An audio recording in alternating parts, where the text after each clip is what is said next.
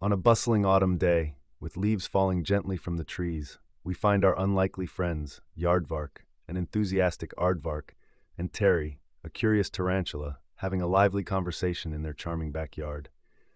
Yaardvark, who also happens to have a quirky entrepreneurial streak, is sharing with Terry the exciting news about his upcoming Fall Fest sale on Yaardvark Finds, his unique eBay store.